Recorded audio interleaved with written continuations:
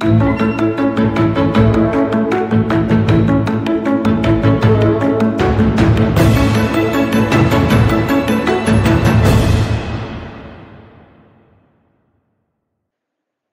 guys, welcome back to virtual classroom lectures. We are learning artificial intelligence. It's common for ADS and AML department. Next, நம்ம வந்துட்டு heuristic search strategies learn பண்ண போறோம். அதில் first two strategies, BFS னா என்ன, how we are implementing BFS in greedy best first search learn பண்ணலாம். Search strategies. Last videoல நம்ம uninformed search or blind search பார்த்தோம். அதில் நிறைய strategies learn பண்ணோம். uninformed searchல வந்து நமக்கு ஒரு ப்ராப்ளம்கான சொல்யூஷன் டீட்டெயில்ஸ் வந்து நமக்கு இருக்காது. ஆனா நம்ம அதை வச்சு சொல்யூஷன் வந்து நம்ம ஃபைண்ட் அவுட் பண்றதுக்காக சர்ச் பண்ணுவோம். பட் இன்ஃபார்ம்டு சர்ச்ல அப்படி கிடையாது. நமக்கு ப்ராப்ளம் ஸ்பெசிஃபிக் நாலேஜ் இருக்கும். அடிஷ்னல் இன்ஃபர்மேஷன் நமக்கு கிடைக்கிறதுனால நம்மளால சொல்யூஷன் வந்து எஃபெக்டிவா வந்து ஃபைண்ட் அவுட் பண்ண முடியும். அதான் வந்து இது ரெண்டுத்துக்கும் டிஃபரன்ஸ். இது வந்து அன்இன்ஃபார்ம்டு சர்ச்சை வந்து பிளைண்ட் சர்ச்னு சொல்லலாம், இல்லைன்னா இன்ஃபார்ம்டு சர்ச்சை வந்து ஹியூரிஸ்டிக் சர்ச்னு சொல்லலாம். ஹியூரிஸ்டிக் சர்ச் ஸ்ட்ராட்டஜிஸ்ல நம்ம டிஃப்ரெண்ட் சர்ச் ஸ்ட்ராட்டஜிஸ் இருக்கு. Best first search, greedy best first search, A star search, memory bounded heuristic search, learning to search better. எப்படி நம்ம வந்துட்டு இன்னும் எஃபெக்டிவா வந்து சர்ச் பண்ணலாம் அப்படின்னு சொல்லி நம்ம லேர்ன் பண்ணுவோம். இதுல நம்ம இந்த வீடியோல பெஸ்ட் ஃபர்ஸ்ட் சர்ச்சும் எப்படி அந்த பெஸ்ட் ஃபர்ஸ்ட் சர்ச்சை கிரீடி பெஸ்ட் ஃபர்ஸ்ட் சர்ச்ல இம்ப்ளிமெண்ட் பண்ணியிருக்காங்க, இந்த ரெண்டு டெக்னிக் தான் வந்து இந்த வீடியோல பார்க்க போறோம். அப்கமிங் வீடியோஸ்ல நம்ம இந்த டாபிக்ஸ்லாம் வந்து கவர் பண்ணுவோம். Best first search. Best first search it's a tree search R graph search algorithm.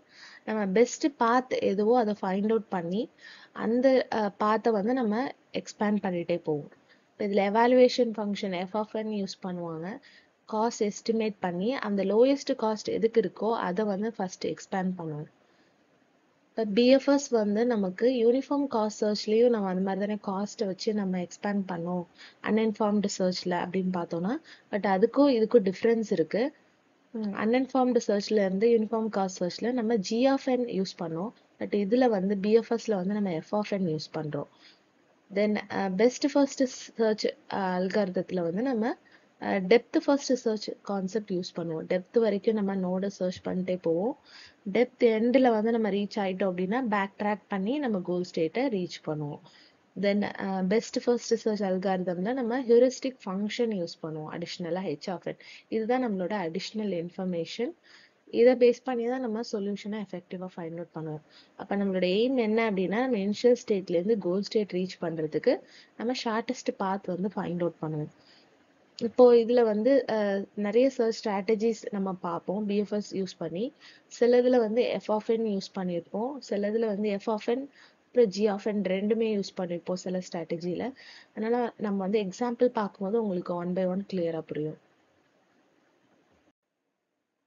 இப்போ ஒரு சின்ன எக்ஸாம்பிள் பார்க்கலாம். இப்போ நம்ம அன்இன்ஃபார்ம்டு சர்ச் லேர்ன் பண்ணும்போது அதுல யூனிஃபார்ம் காஸ்ட் சர்ச்ல நம்ம இந்த காஸ்ட்டை வந்து நம்ம கன்சிடர் பண்ணிப்போம். இப்போ A to B நம்ம போனோம்னா நமக்கு வந்து மினிமம் காஸ்ட் வந்து 10. ஏன்னா A to C வந்து 20 மேக்ஸிமமா இருக்கனால நம்ம A to B சூஸ் பண்ணிருப்போம். தென் B ஓட சைல்ட் நோட் வந்து DE. இதுல வந்து மினிமம் காஸ்ட் வந்து B to E. ஸோ இதை சூஸ் பண்ணிருப்போம். நம்மளோட கோல் நோட் வந்து J. தென் இல பாத்தீங்கன்னா நெக்ஸ்ட் IJ இருக்கிறதுல நம்ம கோல் நோட் J. ஸோ வந்து மினிமம் பார்த்து வந்து இதுல 5.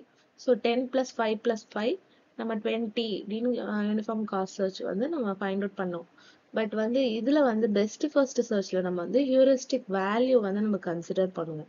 எதுக்கு வந்து ஹியூரிஸ்டிக் வேல்யூ வந்து மினிமமா இருக்கோ அதை வந்து நம்ம அந்த பார்த்து செலக்ட் பண்ணி அதை எக்ஸ்பேண்ட் பண்ணிட்டே போவோம்.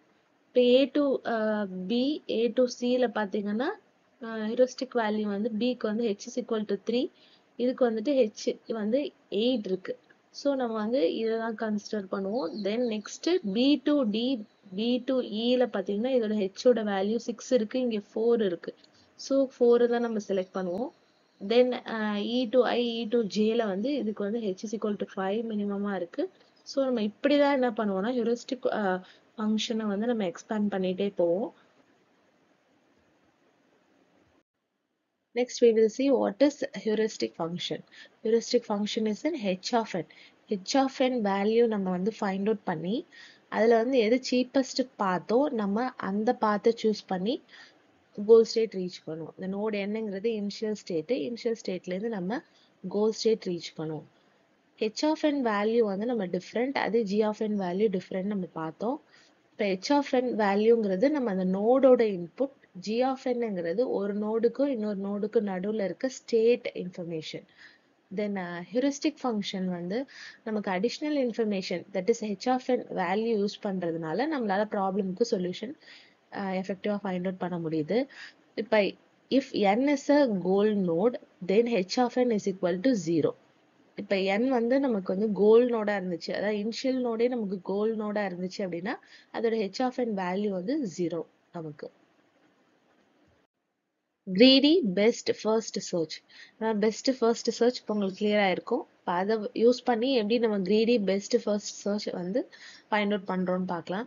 இப்போ greedy best first searchலயும் நம்ம எந்த நோட எக்ஸ்பேண்ட் பண்ணுவோம்னா எது வந்துட்டு கோலுக்கு நியர்பைல இருக்கு அதுதான் நம்ம வந்து எக்ஸ்பேண்ட் பண்ணுவோம். Same h of n value use பண்ணி தான் நம்ம எக்ஸ்பேண்ட் பண்ணுவோம். அப்போ அதனால நமக்கு வந்து சொல்யூஷன் வந்து ஈஸியா வந்து கிடைக்கும், எஃபெக்டிவா கிடைக்கும். தென் இதுல வந்து ஹியூரிஸ்டிக் ஃபங்க்ஷன் யூஸ் பண்ணுவோம், ஒவ்வொரு நோடுக்கான heuristic function. Then f of n h of n இதுல வந்து சேம். இப்போ ஹியூரிஸ்டிக் ஃபங்க்ஷன் வேல்யூஸ்க்கு எக்ஸாம்பிள்ஸ் கொடுத்துருக்காங்க.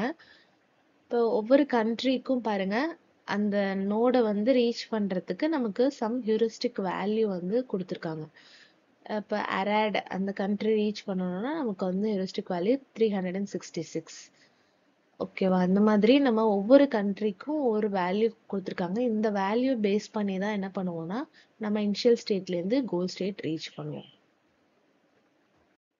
கிரீடி பெஸ்ட் ஃபர்ஸ்ட் ட்ரீ சர்ச்ல வந்து நம்ம ஒரு சின்ன எக்ஸாம்பிள் பார்க்க போறோம். இதுல வந்து ஒவ்வொரு ஸ்டேஜஸா வந்து எக்ஸ்பேண்ட் பண்ணிட்டே வந்திருக்காங்க.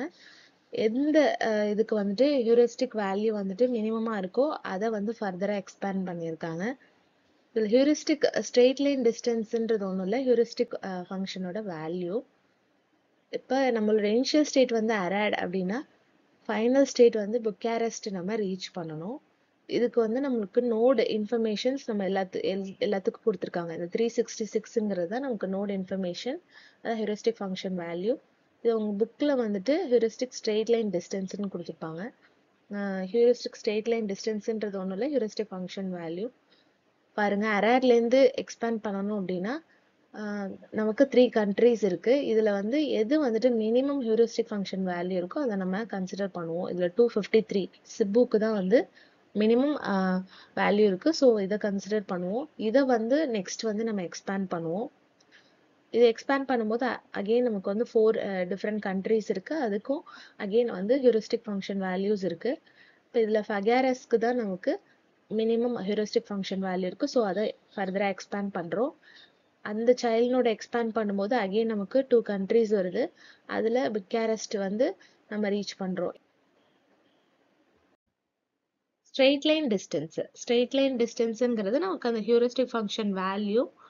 இப்போ நம்ம ரூட் ஃபைண்டிங் ப்ராப்ளமுக்கு ஒரு மேப் பார்த்தோம். அந்த ரூட் வந்து நமக்கு ஃபைண்ட் அவுட் பண்றதுக்கு ஒவ்வொரு நோடுக்கும் நமக்கு ஹியூரிஸ்டிக் ஸ்ட்ரெயிட் லைன் டிஸ்டன்ஸ் கொடுத்துருந்தாங்க. அப்போ கோல் நோடு ரீச் பண்றதுக்கு புக்காரெஸ்ட் தான் நம்மளுடைய கோல் நோடு, அதை ரீச் பண்றதுக்கு நம்ம அந்த வேல்யூவை பேஸ் பண்ணி தான் மூவ் பண்ணோம். ஒரு கரண்ட் நோடு இருக்குன்னா அந்த கரண்ட் நோடுக்கு நியர்பை இருக்கிற நோட்ல எதுக்கு வந்துட்டு ஹியூரிஸ்டிக் ஸ்ட்ரெயிட் லைன் டிஸ்டன்ஸ் வந்து மினிமமா இருக்கோ அதை சூஸ் பண்ணி அப்படியே ஸ்டேஜஸ் எக்ஸ்பேண்ட் பண்ணி ஃபைனலா வந்துட்டு ஸ்டேஜஸா நம்ம வந்துட்டு ஃபைனலா ரீச் ஆனோம் கோல் ஸ்டேட்டுக்கு. நம்மளுடைய கோல் ஸ்டேட் வந்து புக்காரெஸ்ட். அதுல அரேடுக்கு பாத்தீங்கன்னா 366 கொடுத்துருந்தாங்க. அதே மாதிரி ஒவ்வொரு நோடுக்கும் நமக்கு ஹியூரிஸ்டிக் ஸ்ட்ரெயிட் லைன் டிஸ்டன்ஸ் கொடுத்துருந்தாங்க. அப்போ வந்து ஹியூரிஸ்டிக் ஸ்ட்ரெயிட் லைன் டிஸ்டன்ஸ்ன்ற வேல்யூ வந்து நமக்கு வந்து ஒரு ப்ராப்ளம் டிஸ்கிரிப்ஷனா மட்டும் இல்லாம அது வந்து நமக்கு ஒரு அடிஷ்னல் இன்ஃபர்மேஷனா இருந்துச்சு.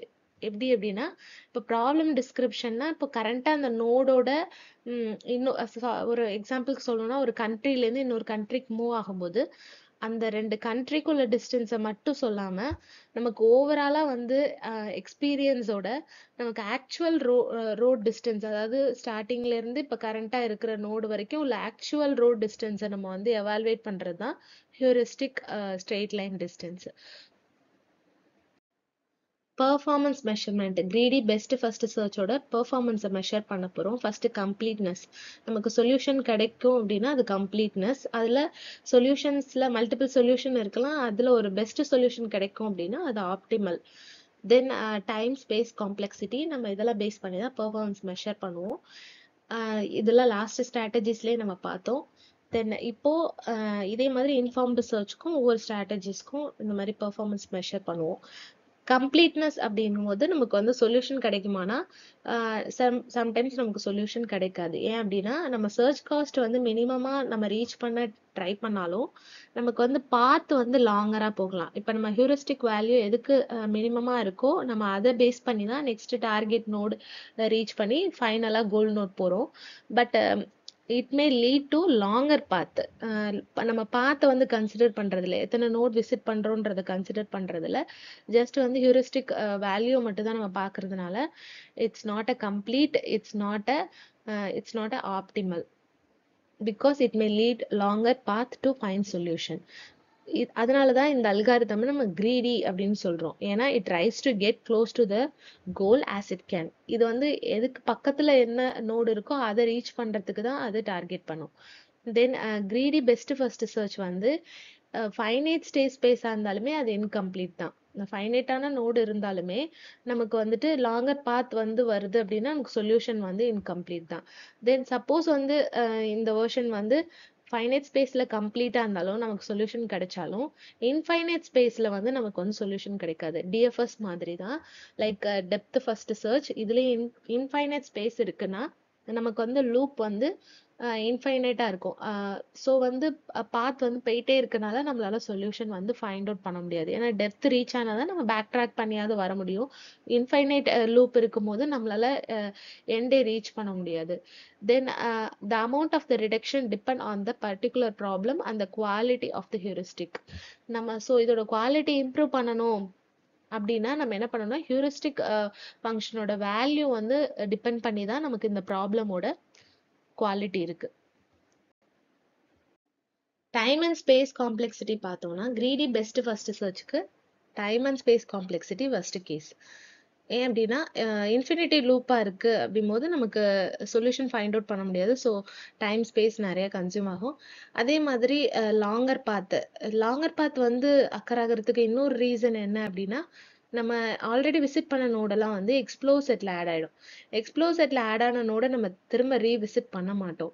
ஸோ வந்து நம்ம ஆல்டர்னேட்டிவா இன்னொரு நோடு வந்து நம்ம சூஸ் பண்ணி போறதுனாலயும் நமக்கு வந்து லாங்கர் பாத் வந்து அக்கர் ஆகும். இதுவும் வந்துட்டு நமக்கு டைம் நிறைய கன்சியூம் ஆகிறதுக்கும் மெமரி நிறைய அலோகேட் ஆகிறதுக்கும் ரீசனா இருக்கும். ஸோ வந்து greedy best first சர்ச்சோட time and space complexity வந்து first case. Then order of பிஎம்ன்றதுல எம்ன்றது maximum depth வரைக்கும் நம்ம நோடை வந்து விசிட் பண்ணுவோம். தென் M is a maximum depth of the search space. With a good heuristic function, complexity can be reduced. நமக்கு heuristic function depend பண்ணி தான் நம்ம வந்து காம்ப்ளெக்சிட்டியை ரெடியூஸ் பண்ண முடியும். ஓகே, இதுதான் வந்து பெர்ஃபார்மன்ஸ் எவாலுவேஷன். ஓகே, இந்த டாபிக் உங்களுக்கு கிளியரா அண்டர்ஸ்டாண்ட் ஆயிருக்கும்னு நினைக்கிறேன். ஏதாவது டவுட்ஸ் இருந்துச்சுன்னா கமெண்ட் செக்ஷன்ல கேளுங்க. இன்ஃபார்ம்டு சர்ச்ல இருக்க நெக்ஸ்ட் சர்ச் ஸ்ட்ராட்டஜிஸ்லாம் வந்து நெக்ஸ்ட் வீடியோவில் பார்க்கலாம். தேங்க்ஸ் ஃபார் வாட்சிங்.